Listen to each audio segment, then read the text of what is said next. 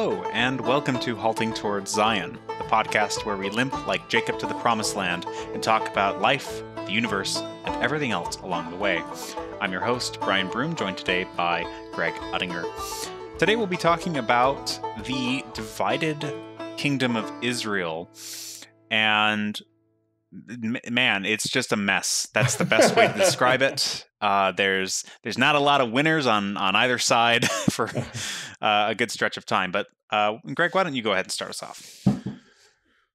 Well, we saw Solomon's fall into partial apostasy. Now, given that he wrote the book of Ecclesiastes, at some point he looked back and realized that was dumb. But the historical books don't give us any hint of that. They just take us to, well, he married all these wives, total of 1,000 of them, and made room for their gods on the Mount of Olives in the end, and practiced polygamy outwardly, if not with his heart. And God, having warned him about this in two previous visions, said, well, that's that. We're done now. I'm pulling the plug, as it were. And here are the words as Chronicles gives them to us. This is what he had warned. If you go after other gods, then I will pluck them up by the roots out of my land, that is Israel, which I've given them. And this house, which I've sanctified for my name, I will cast out of my sight and will make it a proverb and a byword among all nations. And this house, which is high, temple that is, shall be an astonishment to everyone that passeth by it, so that he shall say, what? Why hath the Lord done thus unto this land and to this house? And things, before Solomon's even dead, things begin to play out. God, through his prophet Ahijah, approaches Jeroboam, a young man who is the foreman of all of Solomon's building projects. And one assumes that somewhat in privacy, grabs him, tears the cloak off his back and tears it into 10 pieces or 12 pieces and gives him 10 of them and says, basically, I'm giving you 10 of the tribes because of Solomon's apostasy is idolatry and unbelief. And and if you follow me, I'll establish your house. But I'm keeping 2 tribes to David for the sake of my promise to him. Now, that having happened, one assumes in private, it's amazing how it got around. It sounds like Jeroboam probably told his friends, who told their friends. Anyway, in time, Solomon found out and chased him off, and he ran down to Egypt, where he was until Solomon's death. When Solomon's son Rehoboam is ready to come to the throne, Israel calls Jeroboam back. Jeroboam gladly comes, and the 10 northern tribes submit an ultimatum to Solomon's son Rehoboam, which amounts to, your father taxed us too much, worked us too hard, and was just way too bossy all the way around.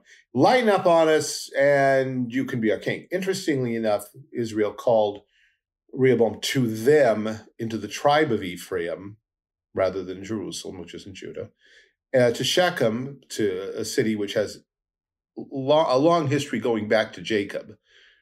And throughout Jeroboam, we'll see this next time as we look at the whole golden calf thing, there was a lot of play on, well, we've been God's people for a long time, all the way back to Jacob, and we have Israel, the northern tribes, we have claims, and we have monuments, and we have important sites, and we have traditions, and what's this thing about Judah and Jerusalem being all that important?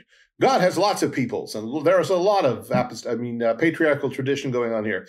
So anyway, they basically tell Rehoboam, cool it, or we're out of here.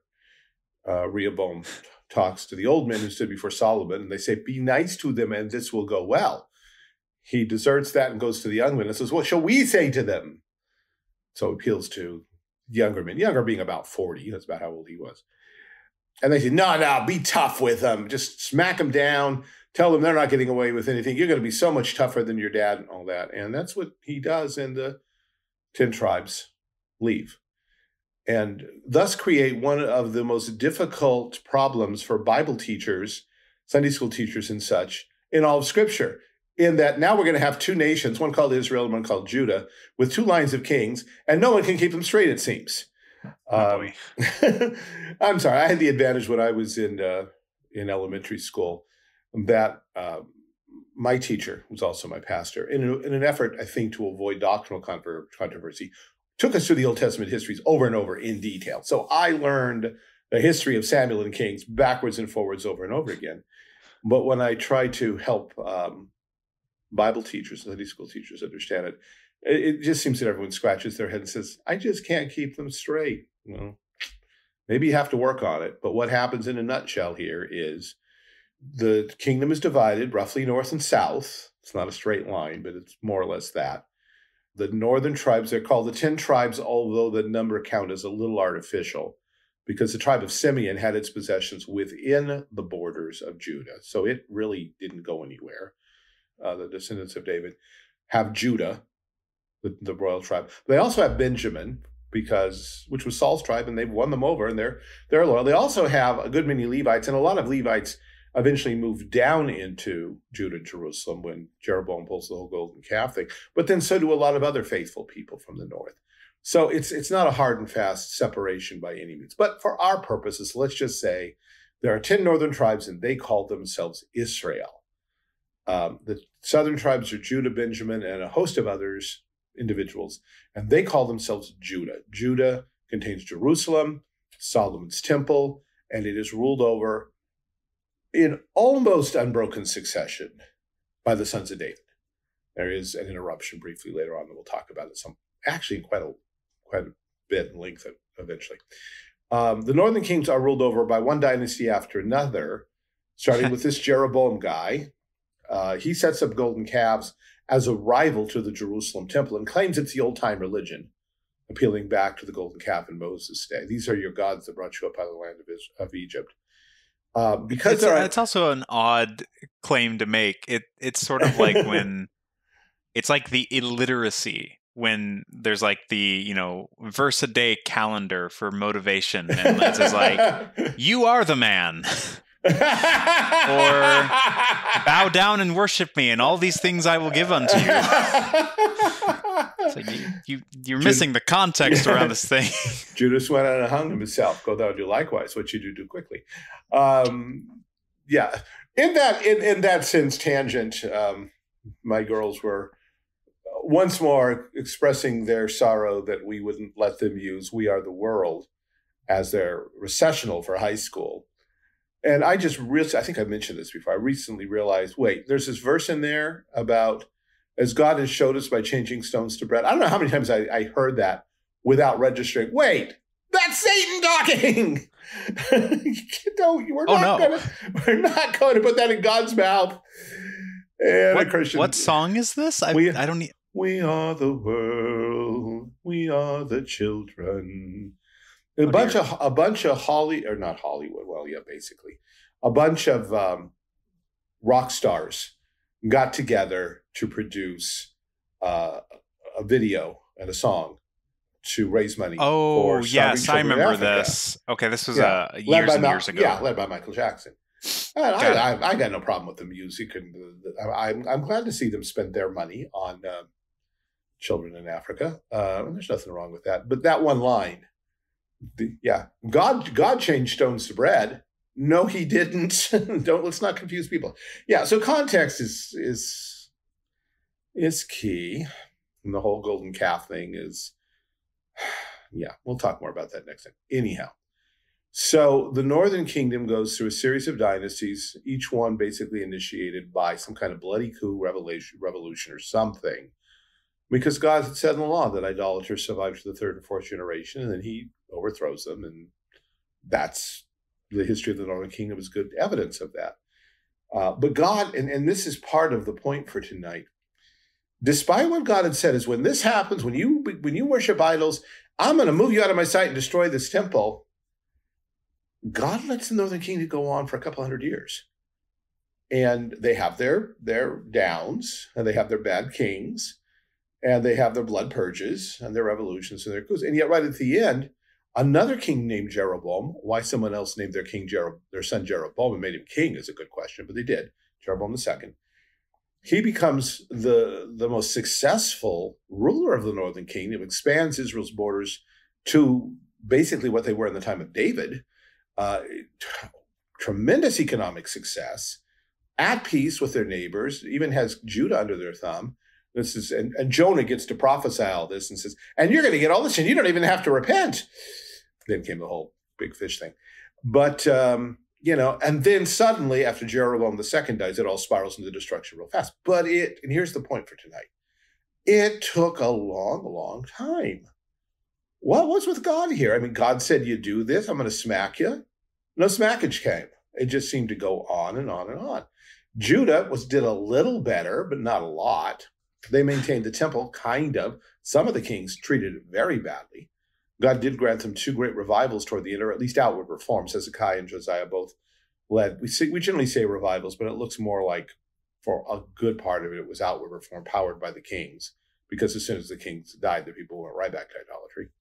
But Judah outlasted Israel by 150 years or so. I don't have the dates down in front of me. And then finally, the Chaldeans under Nebuchadnezzar came and did not destroy Jerusalem right away. In fact, he invested in it, I think, 3 times before he finally said, okay, we're done now. And by that time, Daniel was his right-hand man. And sorry. It's the same. God wants it destroyed. Well, it's the same kind of pattern that we see God display towards the people who, well, at least in this epoch of history, are in the line of Messiah, which is, in the day you eat of it, you will surely die. Yeah.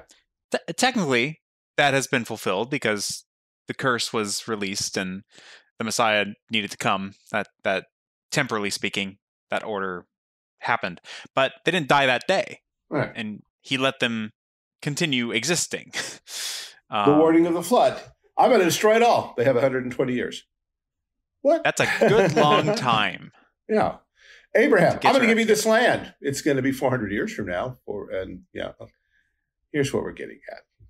God's times are not our times. God's not in a hurry. His mercy, we can say truly his mercy is infinite, but even within our temporal situation, he is long-suffering. And we look and say, well, where are the judgments of God? One, thou dost not inquire wisely concerning this. But God himself says, woe to you that desire the day of the Lord. It's dark and it's not light, even very dark, and there's no light in it. And the application to our age and time, and this is personal testimony, and then I know you have some things to say with regard to Psalm 89. But as I was growing up, I grew up in a very conservative home where conspiracy theory was the gospel in some respects, quite literally. And I was told over and over again that the United States was on a short leash. It was going down, if not by subversion from the inside, then by pressure from the outside. The Soviet Union was at some point just going to take over, whether it was just by threatening or whether it was by launching a first strike and knocking out our missiles so we had no response, or whatever. They, the conspirators, the insiders, had everything in their hand. And although we could try desperately and maybe possibly by some remote chance something could happen. And yes, you could pray. Of course you should pray, but really, it's all over. This is what I grew up with. And it is very depressing. My mother lived in the shadow of this. And any time it kind of resurfaced, she would become very depressed and afraid. And I dealt with that some. And you know what? America, after a fashion, is still here. Is it the America I grew up with? No, not exactly. And yet, I still have most of the freedoms I had as a kid. I can come and go. I can buy things at the store. There's more to buy. Technology has advanced. Healthcare has advanced. If I get sick, I can go to the doctor, and actually 2 better doctors than I had. I've had 3 wonderful daughters, and they're growing up with a sense of hope. So I have a church. I can go freely, except for that little thing a couple years ago where everything shut down. That was a little scary. What I was told didn't happen. And although on the one hand, it came out of a right-wing conservative perspective, you heard the same thing in right-wing fundamentalism. Jesus is coming back. The end is at hand. My generation, a lot of people firmly believe that Jesus was coming back by 1981. The reasoning was this. Israel was reborn as a nation in 1948. Matthew's Olivet Discourse, Jesus says something about a budding fig tree, and this generation will not pass away. It's not what that means, but that's how it was interpreted. So from the time Israel was reborn, generation is about 40 years, 48 plus 40 is 88, 7 years backward for the Great Tribulation, 1981. And if you didn't, some people would just say, well, in there someplace. Others were pretty specific. If you didn't believe it, I mean, this was what the Bible said. You were a liberal. You did not believe the word of God. And we weren't going to be around much longer. Hal Lindsey, your planet Earth, we should be living like people who don't plan on being around much longer. Judgment was coming. The last days were inevitable. Yeah. It didn't happen. It's always interesting to me when you get accused of being a liberal for holding to eschatological framework that is older than the supposed conservatives. But yeah, and it involves a sounder hermeneutic. No, I actually have read the text. Have you? It does not say what you think it means. Today, as a teacher in a Christian school, we have a lot of kids in our school whose parents immigrated from Russia or the satellite countries a generation or two back. So they're still very rooted in that Slavic culture. So when Russia invaded Ukraine, the first assertion was, this is the beginning of World War III. Follow the logic. This is the beginning of World War III, obviously. Because it's all about our people, so it has to be the center of history. Two, since this is the beginning of World War III, that means this leads to Armageddon, because World War III leads to Armageddon, because we've been told this for a very, very long time. So Jesus is coming back in our lifetime real soon. Let's see. All of these points are wrong, and yet this is what these young people are growing up with. And it's a little scary. And it's without contradicting their parents and their churches, it's kind of hard to say, there are other ways you could look at this. But we are disposed in our unbelief, in our inability to trust God, to say things have now got as bad as they are. At least we're at the breaking point. And from here, everything goes downhill. This is the line. Somewhere in here, we've crossed a line from which there is no return. This is something that keeps happening over and over again. And at this point in Israel... Think about Rome. Yeah. Oh, if you think about the fall of Rome, people were like, this is the end. The history is over. There's nothing else that could possibly... Yeah. It's all downhill, and Jesus is coming back. And look, we're roughly 1,500 years on from that. Rome's interesting because as a history teacher... first of all, as a history student, I was taught, matter-of-factly, Rome fell in 476. And so every now and then, as a history teacher, I would run across an earlier date, 410 or something, I forget. And I thought, what's that? What's going on there? Eventually, I found out that was the first time Rome was sacked. So, yeah. Yeah. But then there was a time it was almost sacked, but I think it was the Vikings missed and got the wrong city, and nobody bothered to tell them, or they were ashamed to admit it. But, but not too, well, it's been a few years now. I ran into an article that said this fall of Rome thing is a big conspiracy. There's conspiracy again. Rome never fell. Look, it's still there. This is all a Germanic conspiracy to sidetrack Rome, sidelight it, and to put the emphasis on Charlemagne's kingdom and the Holy Roman Empire that grew out of that, and all of Northern Europe. But look, Rome's there. On the other hand, you could say... Who puts an emphasis on the Holy Roman Empire? Like, everyone goes, it's none of those things. Yes, exactly. And then, of course, there's the Eastern Empire, whose capital was Constantinople, or as people choose to call it, Byzantium. They actually called it Constantinople because that was its name. Byzantium was its former Greek name. There's a little bit of historical conspiracy there going on. But it has a different name now, but that's nobody's business but the Turks. But the Turks, yes, I know. It endured for 1,000 years. And then if you read good dispensational writers on the book of Daniel, the true successor of pagan Rome is papal Rome. And when you look at the fourth beast of Daniel, that little horn that stands up, that's the Pope. So that's the true... Rome never fell because it's reincarnated in the papacy. Like, okay, can we not do that? Oh dear. We are too quick to look for the horrors of destruction and failure, and too quick to draw lines. I think I'll let you go. Go ahead. Well, I was just going to say there's a couple lines that have hung with me from books. They're completely irrelevant lines, but they were relevant here. Isaac Asimov in Foundation, his science fiction novel set in the far distant future, has a character say, somewhere in the 50 years just past is where the historians of the future will place an arbitrary line and say, this marks the fall of the Galactic Empire. And the point is, the fall of anything takes decades or centuries or even millennia, and any line is arbitrary. When did the Reformation actually begin? Did trumpets sound the day that Martin Luther nailed his 95 Theses, the document which acknowledged the existence of purgatory and the authority and goodwill of the Pope? There's other things you could pick that were a little more thorough, and yet that we've latched onto that one. And you can also point even earlier back to Huss. To Huss or Wycliffe. And several other pre-Lutheran reformers. Yeah.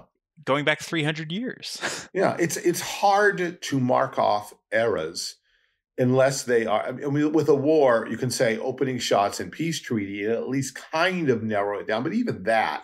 Yeah, that's practicality. That's practicality. A lot of people are fond of saying that World War II is just the extension of World War I, with some breathing room in between. The history teacher who does Crash Course in World History, John Green, has what would you call it? It's not. I don't think you call it a podcast, but a program, whatever it is, about the Renaissance. And the title is "Was the Renaissance a Thing?"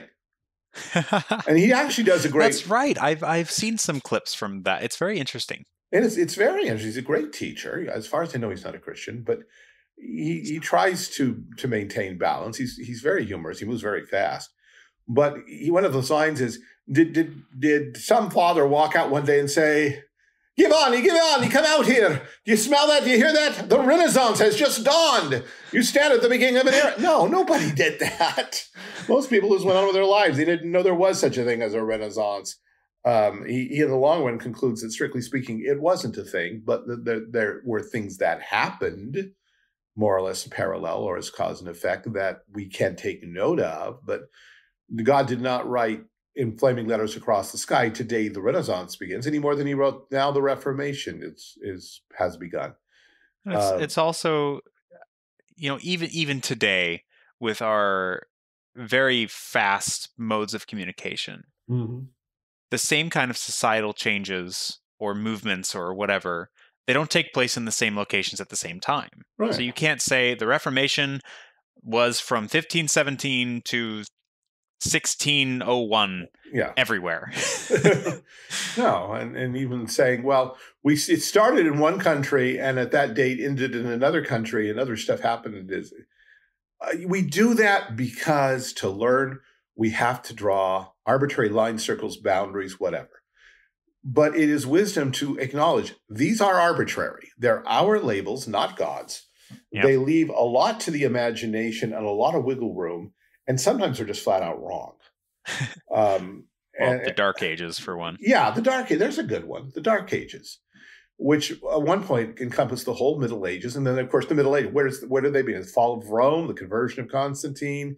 Where exactly? To the beginning of the Renaissance, whatever that was. To Dante, to the fall of Constantinople. That's what I was taught, as an arbitrary marker.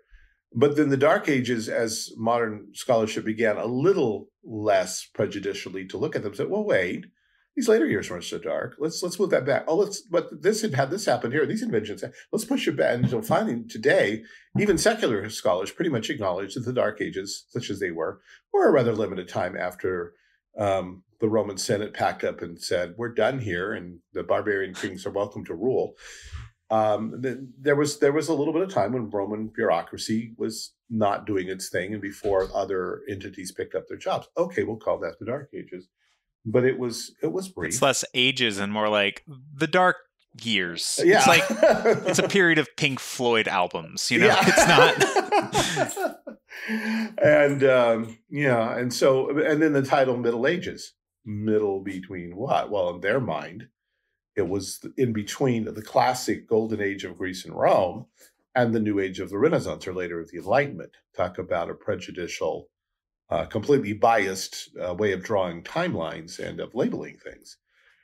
Well, so I'm sure you may have seen that that chart where it's like, I'll have to send it to you. You can see the visual, but it's essentially like cultural sophistication over time, and it's like uh Greece and Rome, they're like up here above the graph, and then it's, spiking up to Rome, and then it's like, oh, the fall of Rome, everything goes down. It's the Christian Dark Ages, and it just flat, just like an inch above the ground Yeah. for like 1,000 years, and then Yeah. suddenly goes up, and it's like, oh, the Renaissance. Oh, and now look at us. We could have been here because of this gap now, and it's Yeah. all religion's fault. It's like incredibly biased and just non-factual. Yeah, yeah. There have been a lot of books written in the last 10 years or so from all sorts of directions, from Protestant historians, but also from Roman Catholics who don't appreciate being told their religion destroyed the world, to secularists who are really just saying, wait, I think we've been a little biased here. Let's look at the facts for a minute, who are saying that's not what really happened. And we were talking before we started recording about how someone might analyze the death of the United States. I ran into an article a few years back by, I'm sure, a nice lady, Dr. Elena Johnson-Pugh. It's anti-Marxist. But upon Obama's election, she said, the United States have reached the point of no return. The United States of America is now relegated to the dustbin of history as a has-been empire. All she saw ahead was endless years of darkness, dictatorship, and serfdom. Well, so far she's wrong. And your response was, do you remember? Yeah, why draw the line at 2008 when you could draw the line at like any other period in American history? FDR's election, Woodrow Wilson and the First World War, the Civil War. If you want like a spicy take, you could say Nixon's removing of currency from the gold standard, even. Yeah. Lincoln suspending habeas corpus during the Civil War, for instance. And you want to get really radical, how about the creation of the Constitution that contains no explicit acknowledgement of Christ in his reign over the nations, and in fact forbids asking any questions about such of any political candidate? No test, no religious tests allowed, and an oath sworn to no God in particular. So there are people, the Covenanters come to mind, who say, yeah, that's right out. That's not Jesus is Lord of the nations. If you haven't covenanted in his name, then this is not a Christian nation, and they didn't support the Constitution. So and what this is coming back to, first of all, and I would like you to talk about Psalm 89 here just a second, is God doesn't do things the way we think he ought to. Mm-hmm. He's on a different timeline. His mercies are infinite, and his plans are devious. And here we're talking. I've said many times, God's sneaky. Devious may be my new word now. But what that means is God's smarter than we are. And he doesn't, our ways are not his ways, our thoughts are not his thoughts. He's clever. He's clever. Yeah, I mean, infinite wisdom. But I like those other words in that they suggest that he's deliberately not doing things the way we want. Now, is that because he's laughing at us, or is that because we are just so foolish that we can't see in a straight line, or at least his straight line? Probably a little bit of both, you know? So in the days of when the kingdom was divided, a lot of people could say, well, that's it. It's all going to fall to pieces. And Egypt did invade the southern kingdom of Judah shortly, and yet it all endured. At some point, the psalmist in Psalm 89, and I'm not sure exactly when that said, it was at some time when Judah was undergoing extreme distress. The psalmist cries out. Well, why don't you tell us about Psalm 89? You just read it in your family devotions. Yeah. I mean, it's a wonderful, wonderful psalm. The way that the reading plan that we're following split it right down the middle across 2 different days.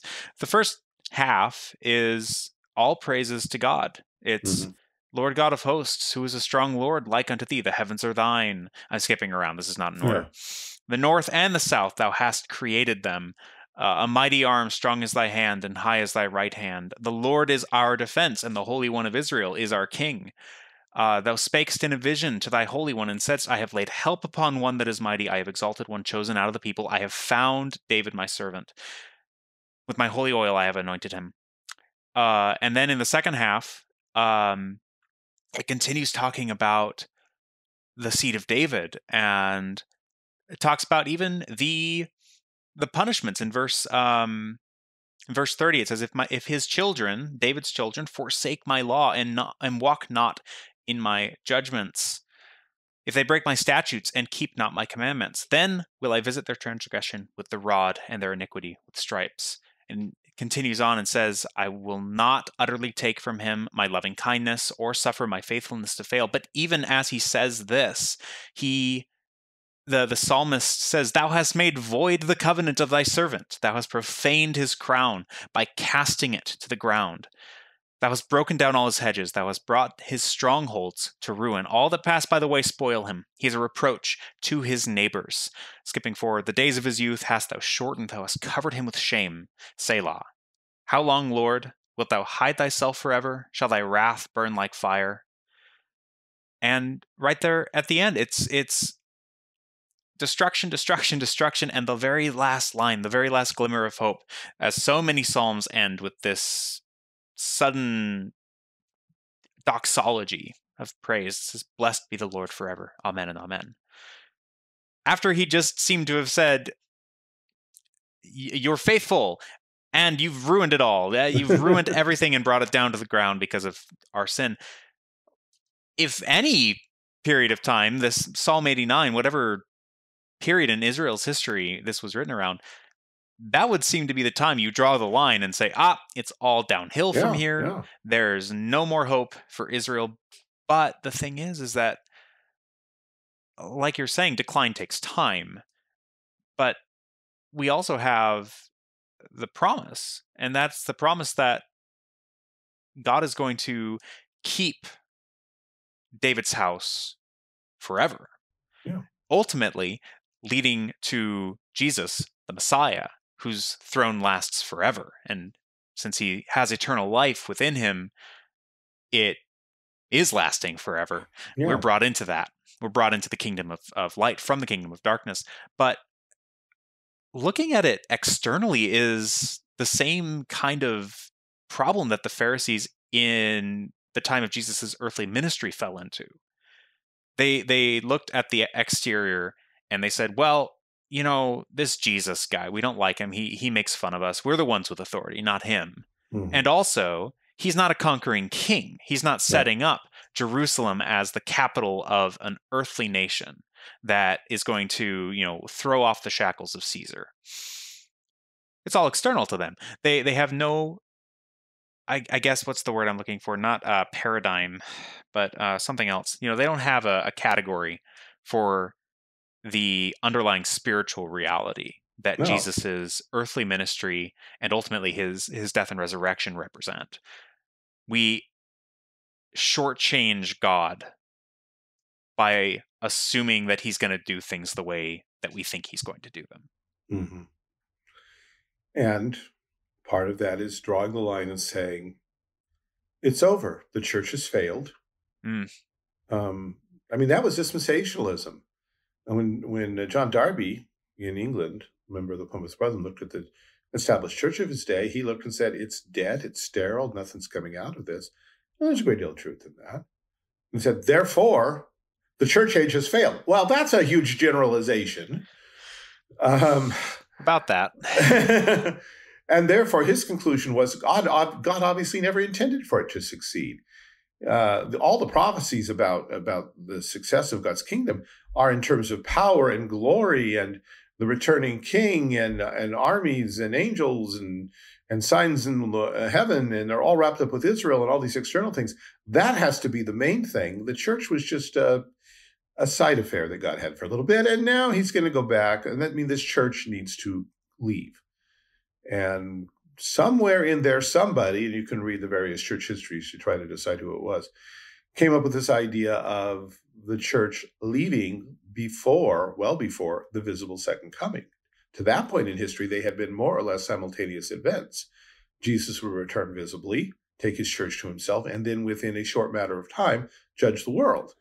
With this idea that there would actually be years between them, during which the Great Tribulation and a great many prophecies came. That was brand new, but it started with this: the church has failed. And there's nothing we can do. And we've tried. In fact, so the first step actually was to disassociate from the established church and focus on little Christian cell groups and such, and personal, what we today would call small groups, not within the church, but to the detriment of the church. We've abandoned the church. Church is gone, and we who remain are the last remnant. And we still have that. This Jesus said, "I'll build my church, and the gates of hell will not prevail against." And we say, "Yeah, but he didn't mean it." I was going to say, like, that's the primary method of discipleship in a lot of broader evangelicalism. It's like you come to church for the happy feelings of worship, music, and a good feel-good sermon, which is actually just all law wrapped up in a bow. It's a broken on fire bow, but and then you go and you hook up in a small group, and that's where you actually learn about the Bible. Yeah. It's with the small group. There's nothing, the pastor is just an entertainment factor. Yeah, to draw the crowd. And I appreciate that you said law, because that, of course, is exactly what it is. But if you told them that, they'd be horrified. No, there's no law here. We don't preach God's law at all. And they would be correct. It's not God's law they're preaching. Their own traditions, their own 10 easy steps to doing this or that. They have we don't lists have of traditions. Yes, they're not old enough to even be traditions yet. But these things that we do, that you do, will make you happy, healthy, wise, and all that, and get God's blessings. But holding up Jesus and calling you to repent of your sins and receive his blood-bought salvation, that's offensive. So we'll channel you into small groups, and eventually we're sure somebody will tell you about the gospel sooner or later. And this is not to disparage small groups. We have a Bible study that meets on Wednesday night, and it's more or less a lot of the same people. We come and go, and people, kind of rotate in and out. But that's not church. That's something additional. That's something that we do because we want to spend time together and because we love the Word of God and want to talk about it. But church is something else. Church is God ordained. It's sacramental, and it is the place God has established the preaching of the gospel to not only to call people to faith, but to create faith in them by preaching them, by the work of the Spirit. And it's a kind of thing that does not happen anyplace else. It is of this, not of small groups, that God says, "Where 2 or 3 are gathered in my name, there am I in the midst of them." We completely misread that. The original context was excommunicating somebody. That's the official act. The 2 or 3 are the 2 or 3 apostles, 2 or 3 church elders executing God's sentence on sin. God's there. Now again, go to your small group. Good. Learn the Bible. Excellent. Wonderful. But don't let that take the place of the church. It can't, and it won't. Church is the place that God has promised to work. He may work other ways. He may work through a small group that, somebody happens to be invited to and they're converted by God's grace, but that's not the place that God has promised to show up. Right. The promise. Jesus stands and knocks at the door of the church, because in that case, Laodicea, the church had pushed him outside. But he came not to their small groups. He came to the church and knocked on the door. So this is something, of course, we keep coming back to again and again.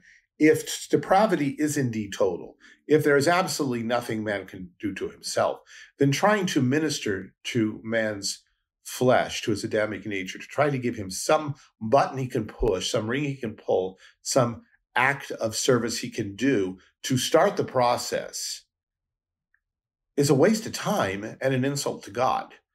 It is the preaching of the law. It is contrary to the gospel. It is Antichrist. However well-intentioned, if man is totally depraved, then only God can save him, and the only ordinances God will use are those that God has promised to use, either by extension or directly. So the one place he's promised to be is the church.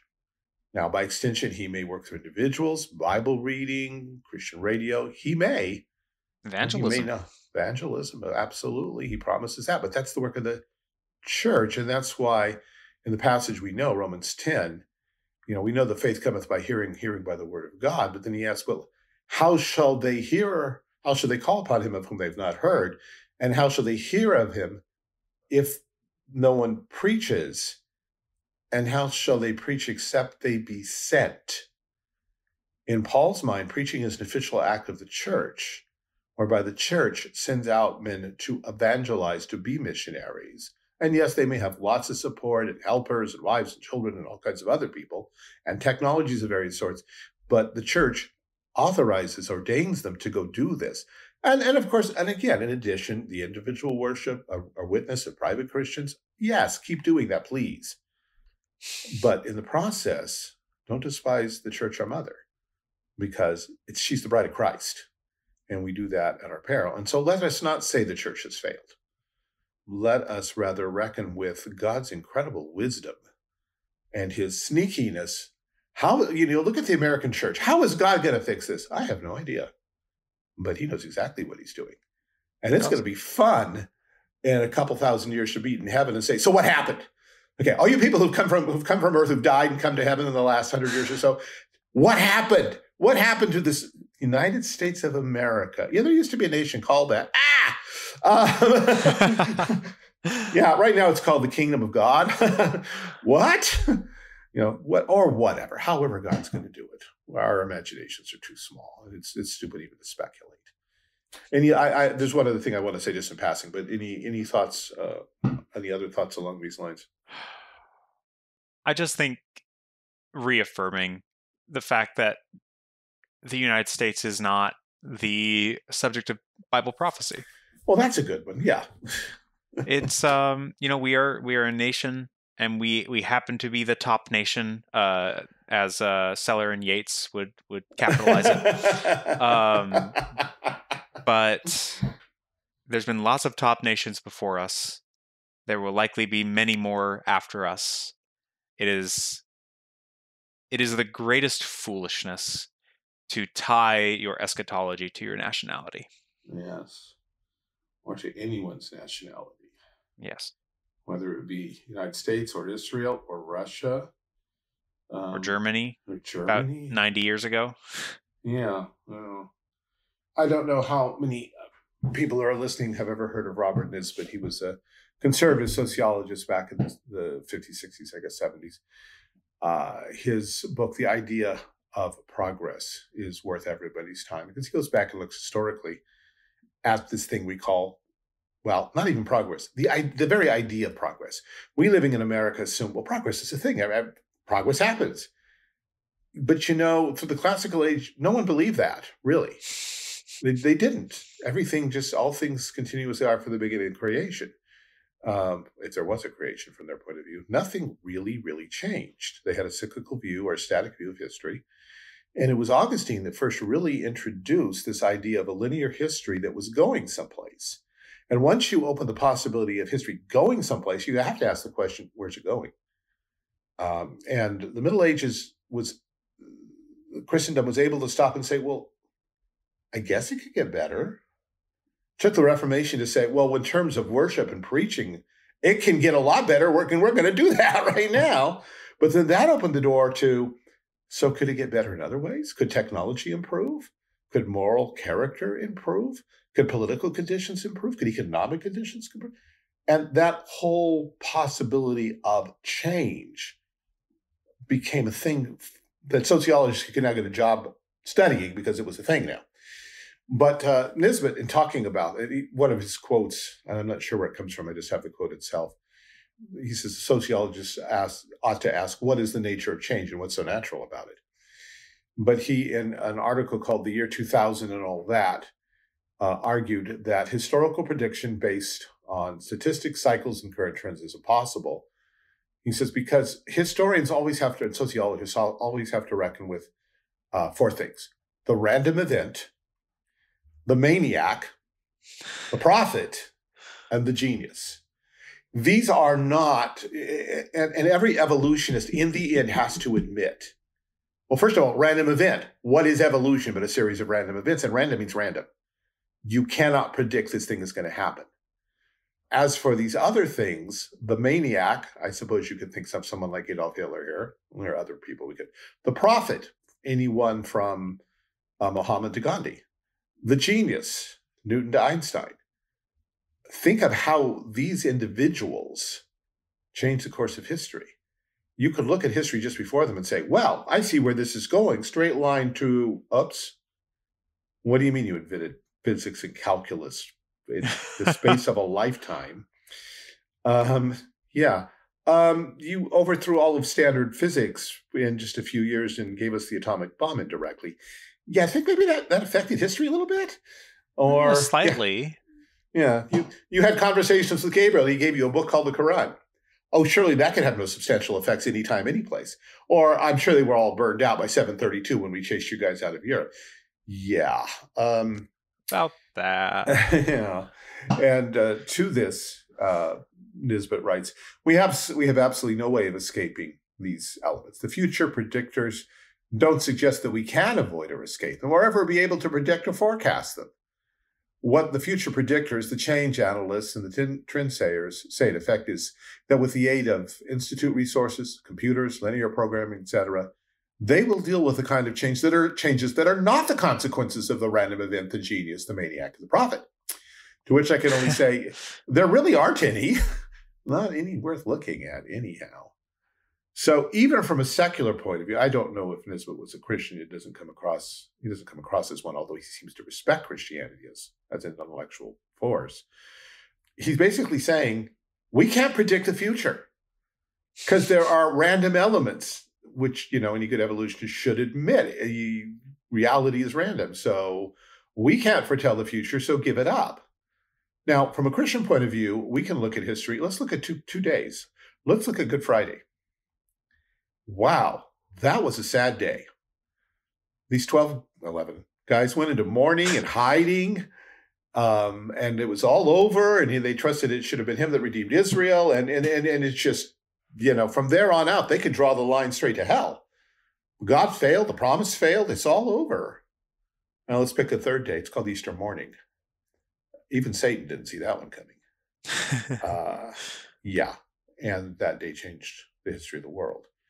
So we need to be very careful about when we say, oh, things are so dark and so black and so horrible. Let's stop drawing lines. Let's just start believing the promises of God and not feel overwhelmed by the world around us.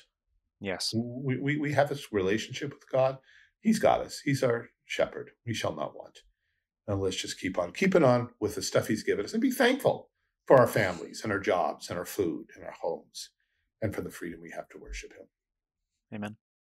I also just want to add too, it's an interesting thing that secularists think that they can predict the future in any extent, because at least conceivably, according to their understanding of evolutionary biology, today's men are not the same as yesterday's men.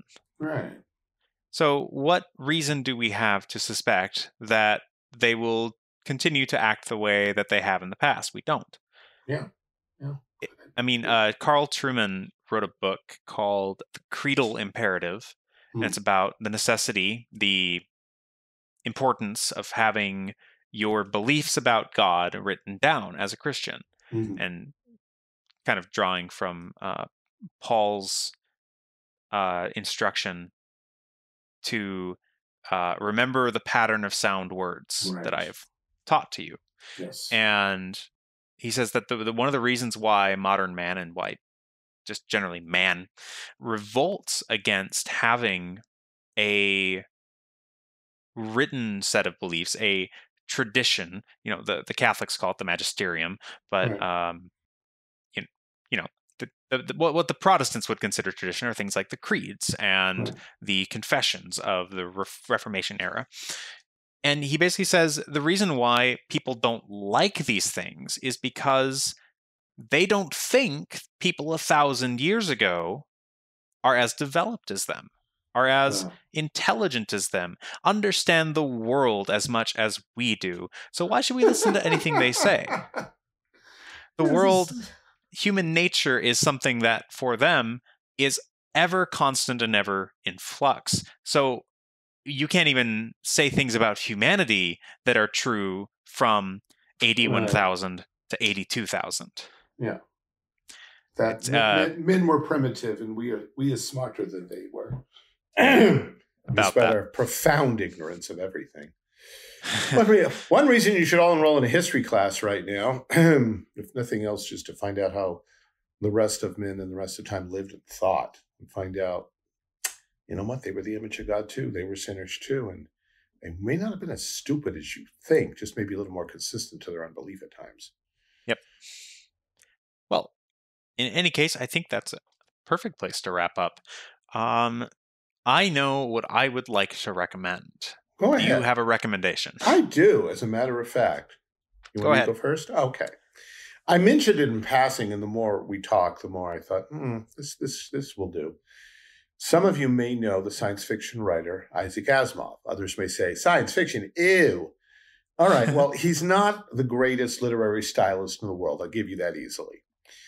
But in his original Foundation series, or trilogy, it was a trilogy back then, and now it's like encompasses every book he ever wrote. But originally it was 3 books: Foundation, Second Foundation, Foundations. No, I'm forgetting one. There's a third one. I forget the exact order. The first one's called Foundation. It's set in the far distant future. Galactic Empire is expanded to, well, build a galaxy. So it's kind of a play on the idea of a Roman Empire. And one man, a psychomathematician, has turned psychology into a statistical science where if you deal with large enough populations, you can statistically predict the future. And what he has predicted is the fall of the empire. Well, the powers that be want to shut him up because that's not helpful to anybody. But what we find out eventually is that using this new science, he has actually engineered the future of the galaxy. If he can just push a couple buttons in the right places and trick a couple people into doing the right things at the right moment, then history will move toward a new empire. And in terms of this conversation, and in terms also of the whole Enlightenment ideal, that if using mathematics and science, give us enough time, give us enough money, give us enough data, we can hand you an ideal future. We can predict it, we can manipulate it, and we can drop utopia in the laps of your grandchildren. Just give us a little time. This is as good a statement of how that idea can be simply explained as anything. And you can get teenagers who are interested in sci-fi to read it. It's not super profound or super deep. It's played out in very plain language without a lot of color and metaphor. As I say, he's not a great literary stylist. But reading the first book alone, I think, will be worth your time if you want a clearer idea of this whole idea of predicting the future scientifically. Before the birth of science, we called it magic, called it divination. But now science claims to be able to do it rationally by analyzing cause and effect. And this is kind of so much different when you do numbers. Yes, numbers are everything. Oh, don't get me started on that. I've read. No, I'm going to stop right there. So that's my recommendation. We'll talk about the Enlightenment, Rosicrucianism, and alchemy, and the Enlightenment Newton some other time. All yours. Before I get to my recommendation, related to that is actually one of my favorite TV shows. It's probably in my top 10. It's definitely in my top 10. Is called Person of Interest, and it plays on that as well. Where basically, I mean, this is mildly spoilery. By the end of the series, you have one of the main. She was a side character. She ends up becoming a main character. She is openly referring to these artificial intelligence systems that are able to watch everyone, learn their behavior, predict their quirks and everything. And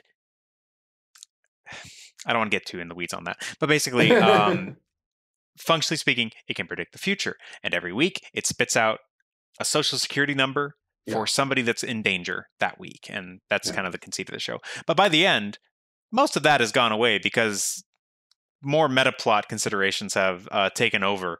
And essentially, this side character, now main character, is openly referring to the rival AI systems as gods. Yes. Because what else do you call something that sees everyone and knows everything and can tell you the future? Yep. And speaking of knowing the future, the opposite of that is knowing the past, and that is what my recommendation is. There is a wonderful podcast. I've recommended the author who is one of the co-hosts for Tom Holland, the historian, not the Spider-Man. Right. his podcast he hosts with another historian named Dominic Sandbrook, and it's called The Rest is History. They started it, it's either late 2019 or 2020, right before the pandemic hit. And neither host is a Christian.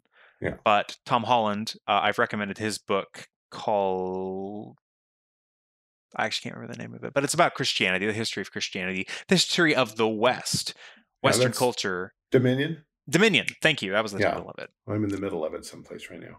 Oh, it's so good. Yeah.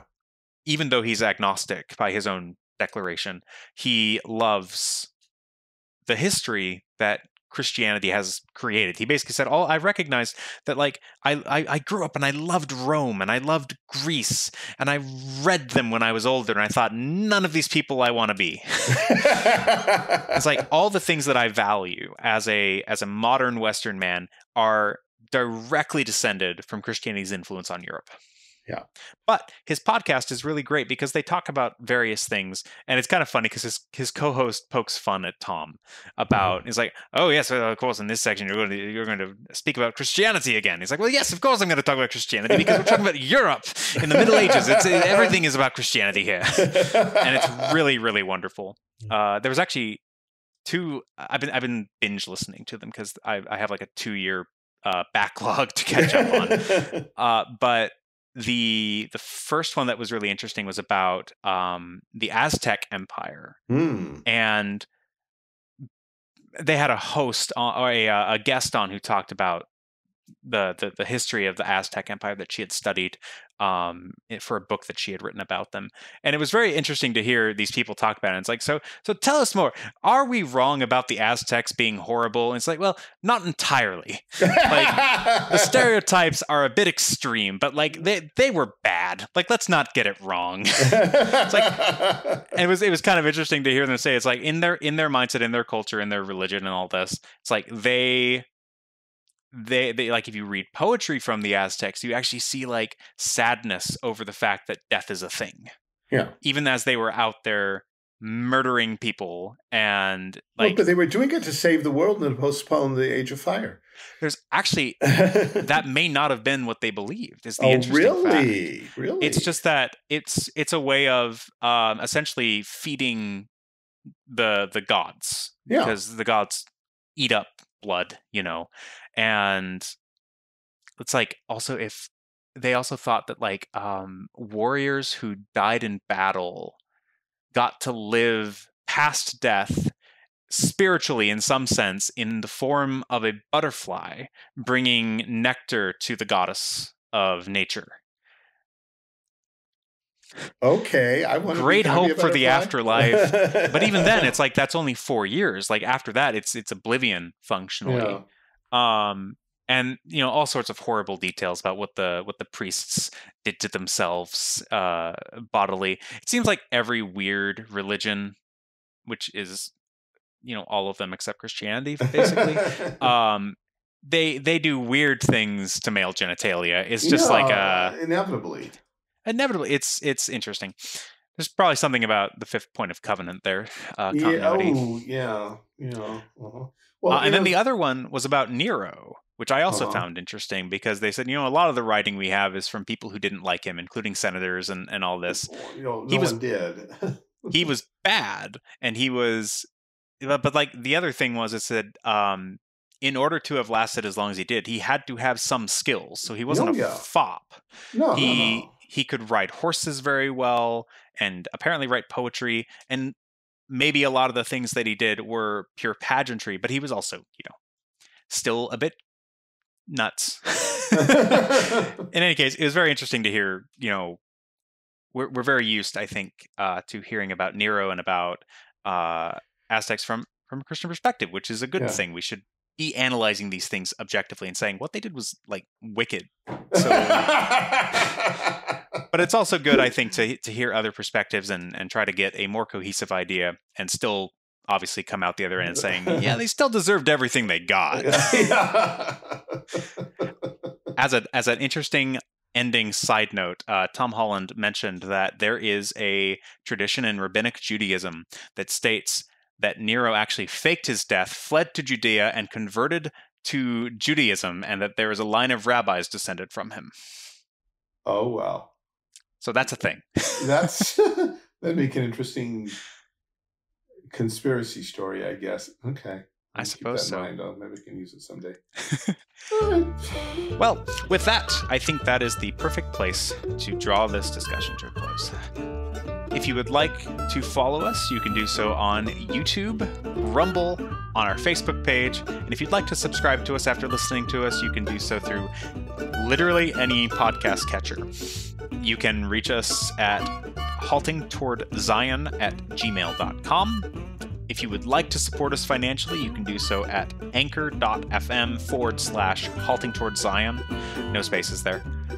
We also want to thank all of our financial supporters, the ones that do help keep the show running and our subscriptions to various softwares running.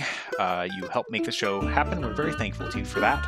And also a thanks to David Maxson, our producer. Thank you very much for listening, and we hope you have a great time. Bye.